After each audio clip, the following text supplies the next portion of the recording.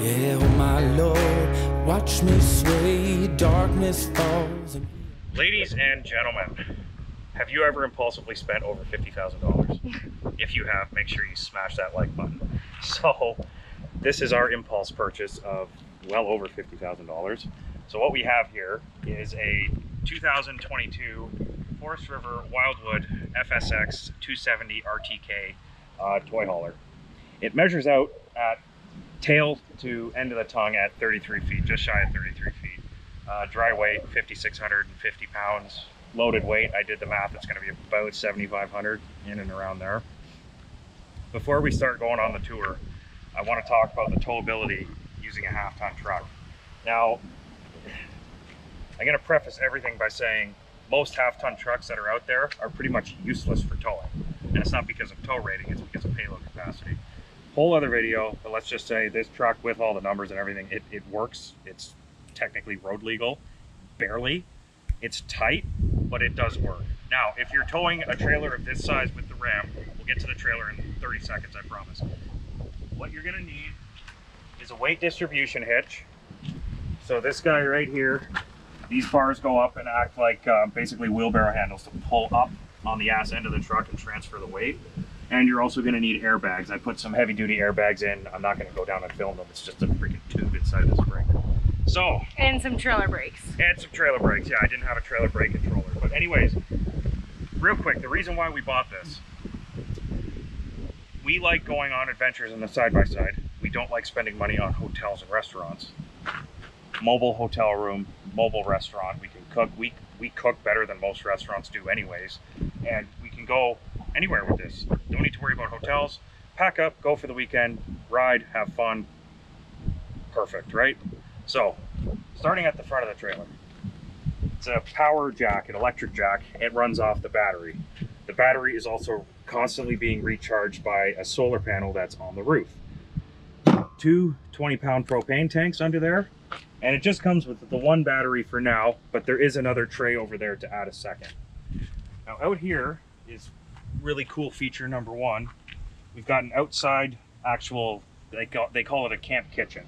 So this is just a regular gas stove. It hooks up to your propane tanks. There's under here, there's a nozzle right here, like a QC nozzle.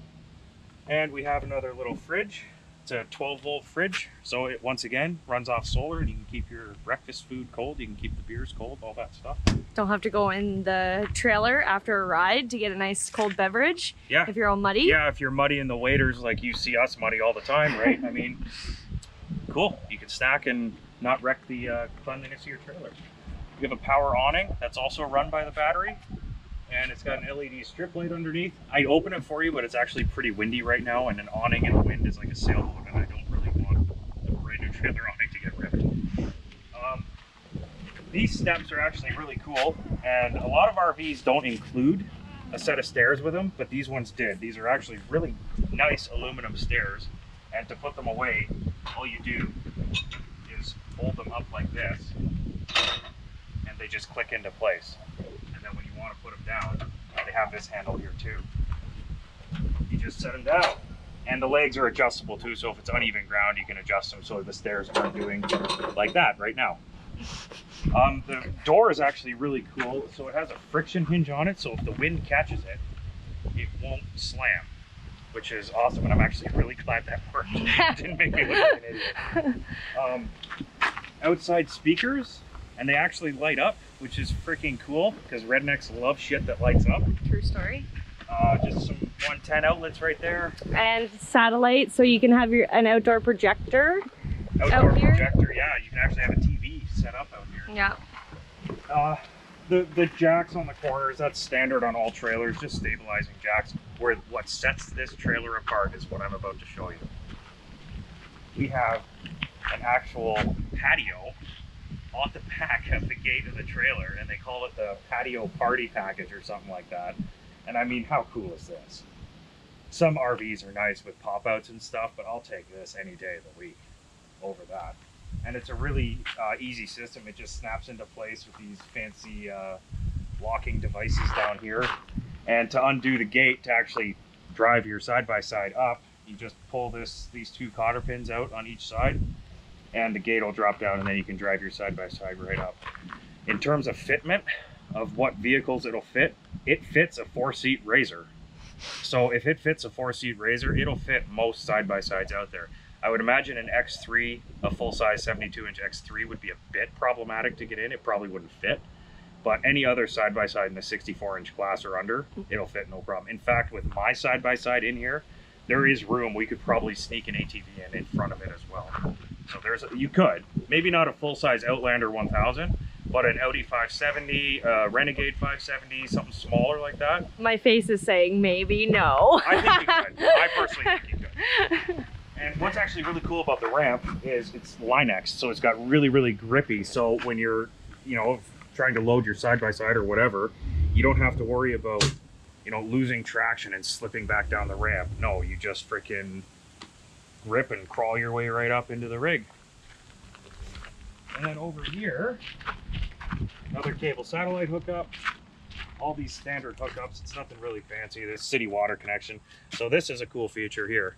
This is a spray port, so they give you a little hose, which I'll show you in a second, and the water tank or city water, whatever you're hooked up to, it can actually pressurize enough to spray off your side-by-side ATV, whatever, before you load it in there.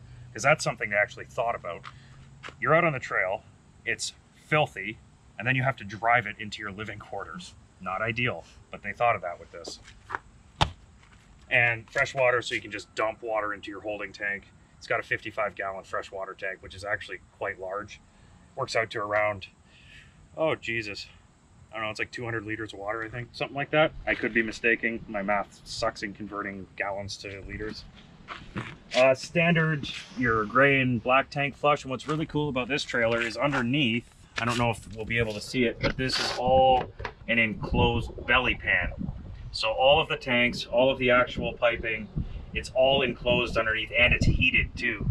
So when the furnace is running, it's pumping heat underneath. So if you camp in colder weather, it doesn't matter, because you're gonna be able to keep that warm and it won't freeze up. Now, without skirting in minus 30, I think you're still gonna have issues, but you know, minus 10 Celsius, yeah, I think you'd be okay.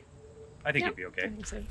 This is a big storage container that's actually right underneath the bed, and it's quite large. I'd say it's about 6 feet deep, and a good, I don't know, 3 feet, 2.5, 3 feet tall.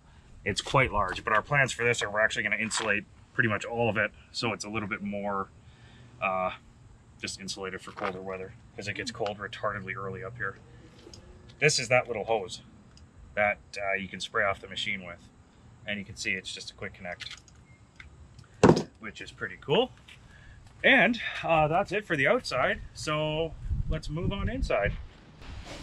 Inside the trailer, you can see there's our party patio right there. A quick connect that Stacy was talking about, it just pops in like this, and then to get it out, you just push down and it comes out. So it's a very, very quick tear down kind of setup to get this all folded up for when you're trailering down the road. And these couches here are quite large. They like to say you can sit 6 people in total. I'd say you can actually fit 4 comfortably because of elbow room and that sort of thing. And this here folds up and sits on these 2 little ledges, and this turned into a secondary sleeping area. And you've got your curtains for a little privacy. Actually, there's privacy curtains here, so you can, if there's, you know, if you're camping with another couple, they have some privacy. Now, it is an RV, so if they start fooling around, you're still going to hear it. But you still get some privacy. At least there's no visual, unless you're into that, then leave the curtains open. Oh my gosh. So up here, we have actually quite a bit of storage, and I'm thinking for this kind of compartment, you know, wader bags, helmets, riding gear, rain gloves, or raincoats, that sort of thing. And underneath these benches, I know you're thinking, where's the toy hauler part, but I'll get to that. Underneath these benches is actually 3 large totes that come with this particular camper. And that's cool because it's bonus storage, and you can actually organize it too. So these benches, how you would fit a machine in here is this table, you'd have to fold it up, put it in the bedroom. And these cushions, you have to take off and put in the bedroom. And the platform that they rest on, this all folds up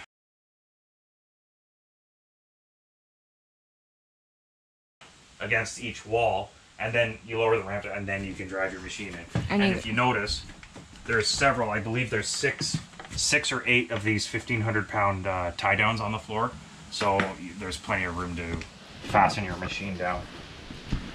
They put backing in the wall for a TV, so you can have a TV up here.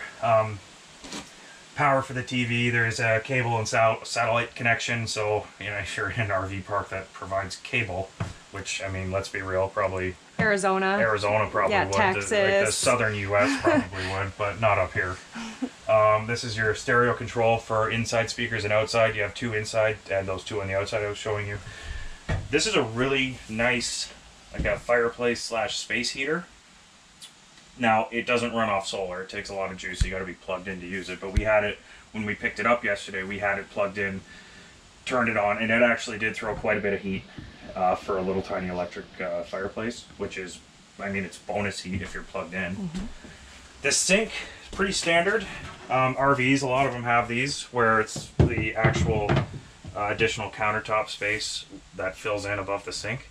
And when you look at the sink, I mean, the sink in my apartment isn't even that big. No, this is much nicer than our apartment. It's quite a large sink, so there's a lot of, you know, there's a lot of room there. Yeah. And the same thing with the stove. This part here, it lifts up, and then you have a 3-burner gas cooktop, and kind of like a weird, like we have some roasting stuff in there, but it's like a microwave, but I'm not sure. Like, it says you can do a bunch of shit in it. It's a convection microwave oven is what they call it. So if I'm being honest, I've never even used one before. Couldn't tell you if it's gonna work or not. So essentially, yeah, you're supposed to be able to grill in it, and it's got a bunch of features on it, but you know what? We're just gonna find out. Apparently you can make cake, you know, or roasted chicken. So I guess we will try, and we will let you know how that works. Yeah. Again, in terms of RVs, I'd say there's a lot of storage in this one. For just in terms of kitchen storage and general storage, I'll show you each cupboard kind of individually. So these ones here, there's drawers actually up above, which is nice. Again, nothing is organized yet. It's just, we just literally moved into this thing yesterday. Moved in as in put gear in, not living in. Not yet. Not yet. And there's some storage down there. Again, it's just nice to have that. And all of these cabinets have a little catch in them, so they aren't going to start bouncing open when you're flying down the road. Under the sink, storage isn't the best. All the bottom half storage. Yeah, because, you know, your hot water tank, your inverter, your electrical stuff, it's all underneath here. So, again, you're not going to get too much storage, but half cupboards. They're half cupboards, yeah. And up top here is where we actually do have quite a bit of storage, and the cabinets are actually quite deep. Yeah. This is every cup we're going to use in there. Yeah, paper plates. We're keeping it classy here on Commander Hashtag Outdoors. Can't afford anything right now. Yeah. Again, another spot right there. Corner cabinets, nice and deep, and this actually wraps all the way around into the corner, so you have tons of storage in there. This one here is a really remarkably large storage cabinet. I mean, you could fit me in it. You could. I wouldn't say that, but you could fit. I bet I could. You could actually. You know what? Stacy might be able to jam herself in there. If we have enough drinks this weekend, I'll take a picture. Oh my god. But you could easily fit your kitchen appliances that you don't use, like a slow cooker, toaster, blender, that sort of shit. Yeah, that's actually a good idea. You could easily fit those up there. Mm-hmm. Alcohol bottles you could fit up there because it's nice and tall. Cereal. Cereal boxes, anything large that normally would go in a pantry, you can fit in here. Yeah. And the fridge itself, so this is a quite a large fridge for an RV, and it runs off 12 volt, so it runs off the battery. So as long as we have sun, and we're keeping charging the battery, our fridge is going to have power. And when you look at the inside of it, I mean, I've lived in apartments that don't have fridges this big. Same. And it's, you know, there's a lot going on here. Same with the freezer. Like, this is a good size, actual, proper freezer. Dual temperature control as well. Oh, that's the other thing too. Yeah, so you can kind of monitor your battery usage. So if you have stuff in the fridge, you don't have to keep the fridge as cold. You know, if you have beer, let's say, throw it in the little fridge outside, keep that colder, and then you have stuff you just need to keep cold enough so it doesn't spoil. You can put it in the big one so you don't use as much power. It does have an air conditioner. You need to be plugged in to use air conditioning. Same with that. Same with the, I think I talked about the stove. It needs to be plugged in as well. Again, it's an RV. It sucks that it can't run off the battery, because I mean, our apartment doesn't have air conditioning, so I was like, you know, maybe we can get air conditioning in it, but no, it's just not gonna work. And it has a cool feature too. These little slots here, you open them up, and then it'll just blast right out these. But if you shut them, the AC will run through the ductwork. So we have two vents up in this ceiling. We have one in the bathroom, and we have one in the bedroom. So if you want to come down here, okay. So coming over here. I was going to talk about the bathroom, but I'll show you this first. This is kind of like your control panel. So if you push this button here, this is bat, right? So this will tell you how full your battery is with these 4 lights. Fresh is fresh water, full, black tank, empty, gray tank, empty. This is the water pump. Your water pump is not on all the time, otherwise it'll kill your battery. So if you're going to do dishes or have a shower, you have to flick the water pump on. Likewise with the water heater. If you're boondocking. If you're boondocking, yeah. Now, if you're camping in an RV park, well, you don't even need water pump, because you're just going to hook up to city pressure, right? And water heater, you don't, well, you have to turn it on anyways, but you don't need to worry about battery consumption. Lights, this is just outdoor lights, and there's one light there that kicks on from this, so you have like a main light just to when you come in and out. That's the awning control, and here's the thermostat. For an RV, it's actually quite a spacious bathroom. I mean, again, I'm 6'2", and there's more than enough headroom in here. Now, the only thing is when I get in the shower head's not tall enough. So luckily for us, it's got a hose on it, so I can sit there and, you know, wash yourself off with the hose. We got an aftermarket one. Yeah, we got an aftermarket one that helps boost pressure, apparently. Yeah. But again, in terms of storage, you know, look at this. You got pretty good storage going on here. Standard faucets, a little sink, but again, it's an RV, not a house. Adequate storage under here for other stuff. We got lots of RV toilet paper. And again, it's just a standard RV toilet. You know, nothing fancy going on here, but it's sit on it. Show us how it feels for a tall man. So this is how you don't need to take down your pants. This is how fitment is again for a 6'2" individual, and it's not uncomfortable. Just have I been in bigger bathrooms in my life? Yep. Have I been in smaller bathrooms? Actually, yeah, I have. And this is quite comfortable. Will you get in the shower? Yeah. Yeah, I'll get in the shower for sure. So, again, I think they put the skylight in for a reason for taller individuals, but you can see as of right now, I'm getting hit in the face. It could work if you just do this. So it's not the end of the world, but it's an RV. What do you expect? Yeah. You know, if you expect, if you need lots of space, well, then you're going to be spending $160,000 on a big, huge 3-axle fifth wheel. Yeah. And this is the shower curtain, and it's spring loaded, so it just when you're done, it just retracts automatically, which is cool. So you don't need to worry about buying a shower curtain. Then here in the bedroom, which I'm going to shut this door real quick. And or half shut it. So, in here, we've got all these lights. There's 3 lights, and they all turn on like this. Can't remember if I talked about that. No, you haven't. 3 little cubby holes for storage, and they actually go quite deep. They go right to the nose of the trailer. So they do go quite deep in there. Same with this thing. It doesn't look big, but you can shove a lot of stuff into these. If you know how to pack, like Stacy does, she's very good at packing, you can easily shove, I'd say, I don't know, a month's worth of clothes. Anyways. I bet we could fit our wardrobe in this camper. We probably could, because the other yours cool isn't big, it's mine. This closet here.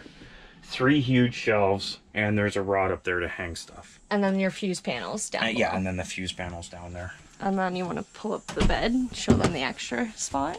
Oh, we just show. Oh, yeah, I guess there's that. There's extra storage under there too. Yeah. So under here, that's that compartment underneath I was showing you.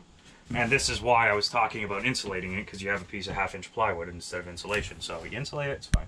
Then you have these extra little totes here. Yeah.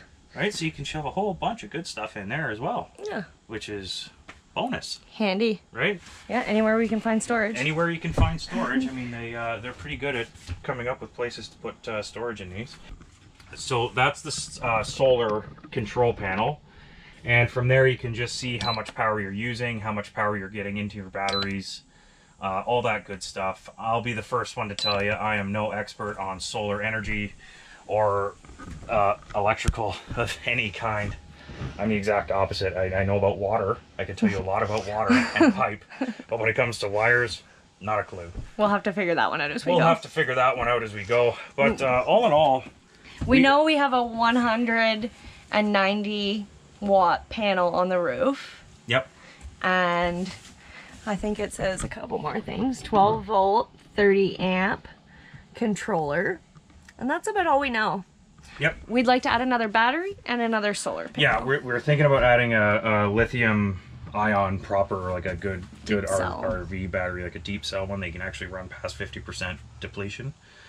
And we'd like to add another panel because the plan here with this thing is we're going to be boondocking and dry camping most of the time. I didn't get this so I could park it in an RV park. That's not the idea here. The idea is we have a mobile home essentially where we can load the side-by-side and disappear for a weekend or a week or whatever it may be. It takes the stress off of it, for one, and it's nice to be able to just load up the side-by-side and you have all your gear in here and you can just go. That's kind of another driving purpose. And the kitty. And the cat. Yeah, we can bring our cat. I know some of the longtime subscribers who are going to watch this are going to say, well, are you not going to tent it anymore? No, I'm not a sellout. I'm not going to not tent it. I love tent camping and I love backcountry camping. I love that, and that's not going to change. It's just this makes it a little more... We have more flexibility, we have more freedom, and we can just kind of be the masters of our own destiny a little bit more than we could before with this. Yeah. And it's okay. Once a year, I'll kick him out of the camper and he can set up the tent next to me. Yeah. The funny thing is, guys, she's probably not kidding. So all in all, this is something you didn't talk about. Oh, that's right. Okay. One last thing before I go. Do you pull it or push it? Push it towards me. Push it towards you. There you go. So these are vents, so when you're driving down the road, you can see it's like a scoop and air just flies in here. And the reason they do that is you have a piece of equipment in here with an internal combustion engine, and with that you get gas fumes, you get exhaust, and you don't really want your house smelling like exhaust, right? So you open up those vents when you're driving down the road. There's one up here and there's one down there at the tail end that opens up just to get that cross flow going through and help vacuum some of that nasty air out. So all in all, guys, I hope you really, I mean, if you have any questions about the trailer, feel free, comment on the video, send me a DM on Instagram, send me an email, buckleup@commanderoutdoors.ca. If you have any input on storage solutions, because we are both really new to the RV world, feel free, comment down below. We're open to suggestions.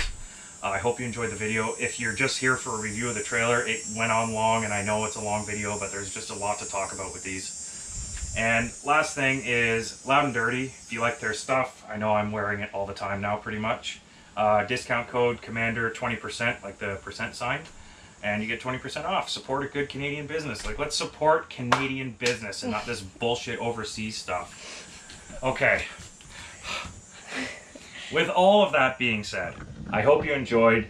Please stay tuned because I have a video that's going to mean a lot to me coming out really, really soon. So stay tuned for that. Rock hard, ride free. I'll see you on the next one.